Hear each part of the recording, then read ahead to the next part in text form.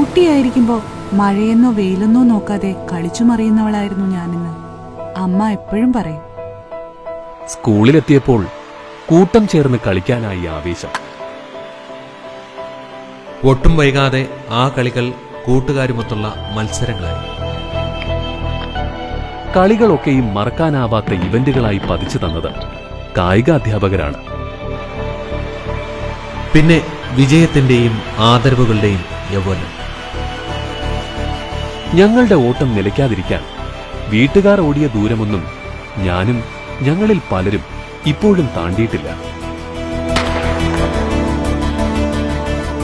മത്സരങ്ങളിൽ പങ്കെടുക്കുവാനുള്ള പ്രായപരിധി കഴിയുന്നതോടെ ഞങ്ങളിൽ പലരും ഇടറി വീഴുകയാണ് പതിവ്. എന്നാൽ ഇക്കുറി ഈ സർക്കാർ ഞങ്ങളെ ചേർത്ത് നിർത്തി. കേരള ചരിത്രത്തിൽ ആദ്യമായി ഞങ്ങൾ 195 കായിക താരങ്ങൾ ഒരേ സമയം സർക്കാർ ജീവനക്കാരായി. ഞങ്ങളെ ചേർത്ത് നിർത്തിയ നാടിന് ഞങ്ങളാലാവുന്ന ചെയ്യുകയാണ് ഞാനും. ഞങ്ങളുടെ ആദ്യ ശമ്പളം മുഖ്യമന്ത്രിയുടെ ദുരിതാശ്വാസ നിധിയിലേക്ക്.